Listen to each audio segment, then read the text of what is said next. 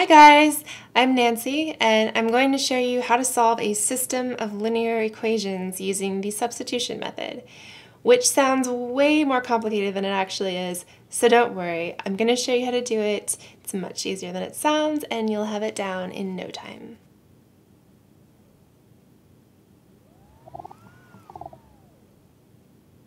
Okay, so say that you have to solve a system of equations using substitution. What does that mean? It just means find x and y.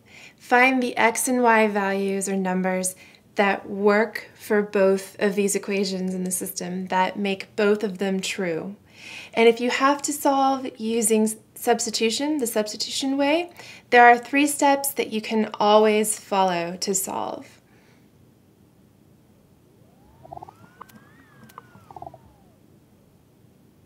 Okay, so these are the 3 steps you can always use for substitution. The first thing is to solve for y or x in either equation. Get x equals or y equals x alone or y alone in one of the equations, whichever one's easier, you choose. Then take that and plug it into the other equation that you haven't used yet and solve. And then the last step is use whatever number you just got when you solved to find the other variables. So if you already solved for x, you use that to solve for y, and vice versa. So let's try it for this one. And like I said, the first step is get x alone or y alone in either equation. It's really up to you. So take a look at what you have, what you're given, and you decide for yourself which one would be easier to solve for y or x in. When I'm looking at this, it would definitely be the first equation because that one already has y alone as a term. There's a 1 there, but we don't write that. So if we use this one to get y equals on one side, y alone on the left side, we'd only have to do one thing, subtract off the 2x, move this term to get rid of it. So this would be the easiest, this one would be the easiest choice to solve for y in that one. So let's do that. Since right now there is a 2x added to the y, if we want to get y completely alone, totally alone on the left side, we need to do the opposite of this addition and subtract off a 2x from both sides to move it to the right side.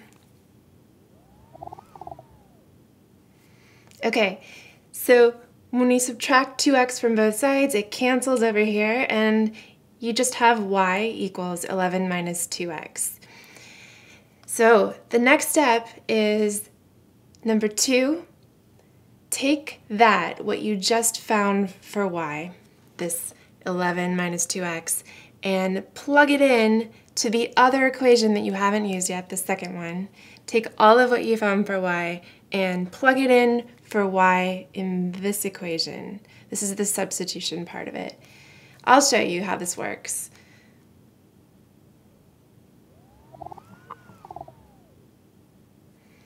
Okay, so we took the y expression that we got from getting y alone, and we plugged it all in place of y here. So we substituted in for the y in the other equation, and it looks like this. So this is the part that we inserted or put in. Okay, so from here, you just want to simplify so that you can hopefully solve for something.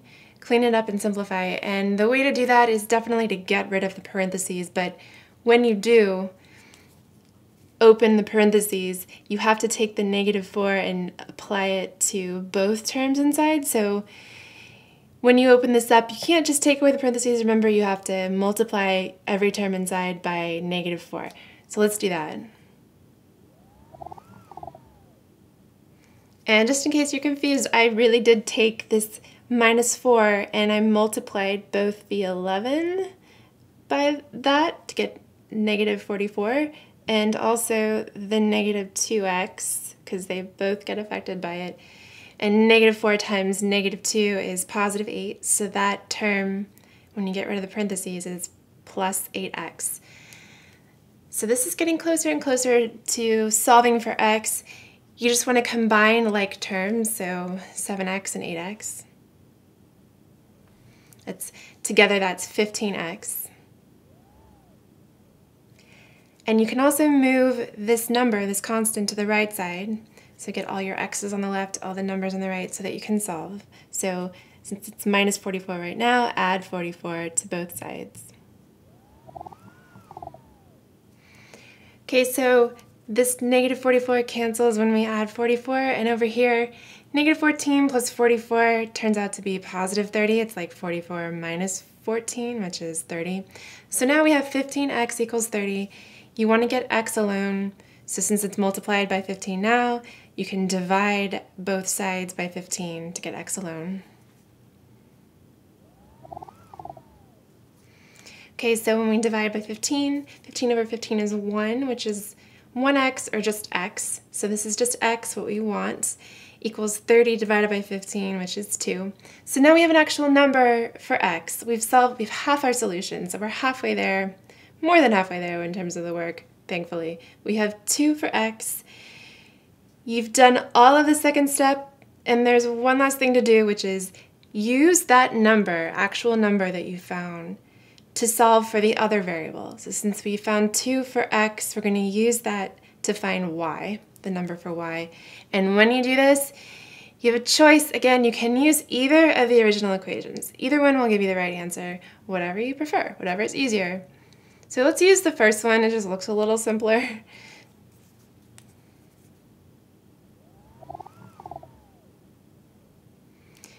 Okay, so we took the x value 2 and plugged it into this equation. So we have 2 times 2 plus y, which we don't know yet, we're going to solve for, equals 11 from up here, the original equation.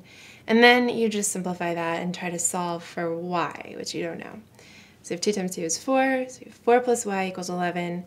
Subtract off 4 from both sides to be fair and do equally what you do to one side to the other.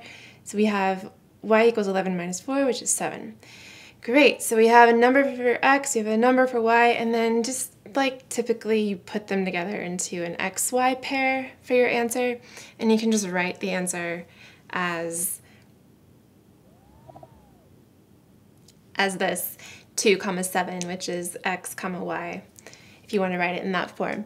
So that's the answer. There's one solution. This is one solution for the system. It's considered consistent because it has one unique solution. But to be perfectly honest, this is the most basic of the kinds you'll see, and it's important that you solve this, but they can get trickier, unfortunately. And really, you want to know what to do if you don't have just a y or an x already as a term in an equation, if it's more complicated than that. And what if you have to deal with fractions? So very good questions, and you're likely to see stuff like that, so let me show you how to do it.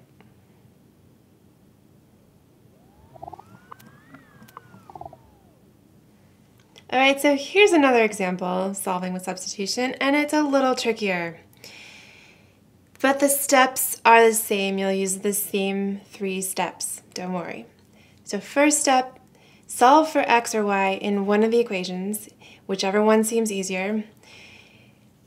I'm looking at this and I don't see like a clear, obvious choice. I think I'm going to go with the second one, and I'm going to try to get x equals, so x alone on one side, solve for x this time.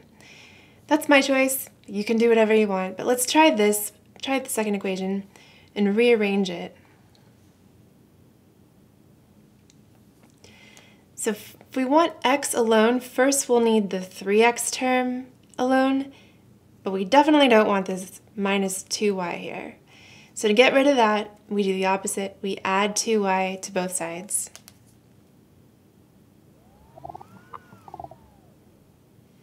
Alright, so now we have 3x equals 4 plus 2y because the 2y and negative 2y canceled here, and the right side is now just 4 plus 2y. But we're not done yet there solving for x because we don't want 3x. We want just x equals on the left. And now, since we have 3 multiplied by x, to get rid of it, we divide, do the opposite operation. Divide both sides by 3. And before I freak you out with fractions, this is what I'm doing. The left side is now just x because 3 divided by 3 is 1, or just 1x, or just x. On the right side, everything, every term is getting divided by 3, so both the 4 and the 2y. And how did I get that? The 4 gets divided by 3 separately from the 2y being divided by 3. So 4 divided by 3, 4 over 3, is 4/3. And 2y divided by 3 is 2 over 3y, 2/3 y. Yeah, I know, it's ugly and it has fractions. I did this to you on purpose. I gave you this one on purpose because it's likely that you'll see one like this. Don't worry, you can do it. It's not as bad as it looks. This x expression is now x equals 4/3 plus 2/3 y. That's the first step. You've solved for x from one of the equations. Great. The second step is take that and plug it into the other equation, the one we haven't touched yet, and solve. So we already dealt with the second equation, so now take this expression for x, 4/3 plus 2/3 y, and plug it in for x in the first equation. So let's do that.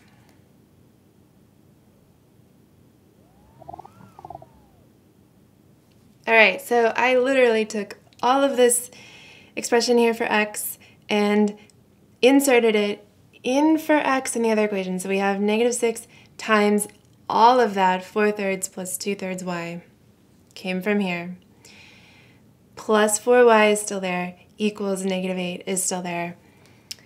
And we use this now to try to solve for y. Hopefully we can solve for y. You're going to need to simplify this and open up the parentheses using the distributive property. Remember that the -6 will multiply to both terms inside the parentheses.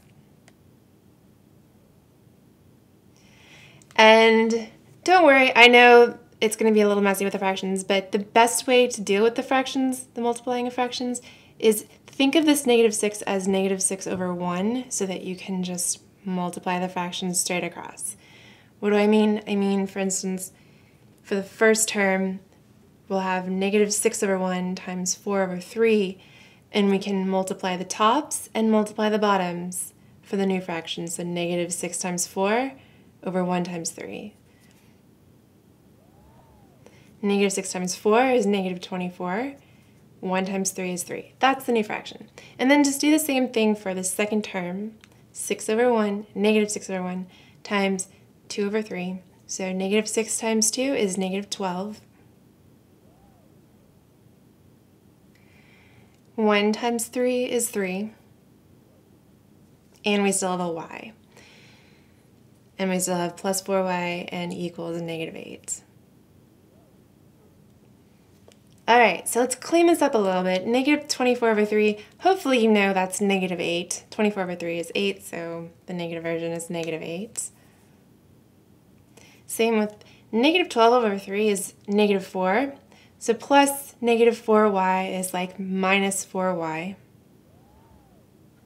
And we still have this plus 4y, and we still have equals -8. So this is our latest equation, version of the equation. Try to combine like terms. So these y terms, try to put them together. -4y and positive 4y. -4y plus 4y is 0y. They cancel. They cancel, and we only have left -8 on the left and -8 on the right. That's weird, right? Okay, true confession, I also gave this to you on purpose because this is a special case that you're probably going to see if you do enough of these. But when you get a number equals the same number, something equals itself, if that's what you get when you go through these steps, that means that the answer is infinitely many solutions. And yeah, you can actually just write that. That's the answer. Infinitely many solutions. Why? Because this here, number equals the same number, that's always true. It's true no matter what x and y combination you pick. So for all x, y pairs you can think of, that's always true. So all of them work. All XY pairs work. There are many of them. In fact, there's an infinite number. Couldn't even count them. That means when you get something that's a number equals itself, the answer for the system is infinitely many solutions. It's a special case. And while we're at it, there's another special case you'll probably see.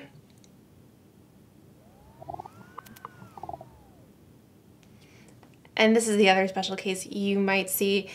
If you get a number equals a totally different number, so -8 equals 4, or -8 equals 0, whatever, that's just not true. That's nonsense. It's not true. So your answer will be no solution. There's no solution for x and y because there's no x and y you could come up with that will ever make this true. It's just always going to be false. So there's no solution that will make this work. That's the answer. So those are two special cases, and it's important for you to see them. But don't let it lead you astray from the steps, because those steps are the right way to go for substitution. You might end up with an answer like this, but these steps will always work if there is a solution with actual numbers that you solve for. So those are the steps.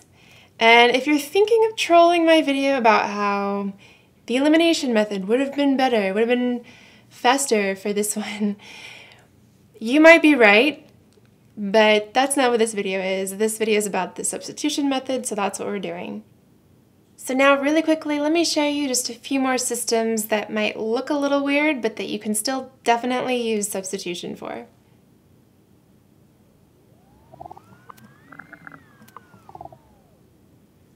All right, so these might seem a little different, but you still use substitution in the same steps. Like for instance, if your system just looks a little out of order, like y terms are before x terms or things are on the wrong side, you still use substitution. Just take whatever they gave you and start from there. Try to get y alone, y equals or x equals.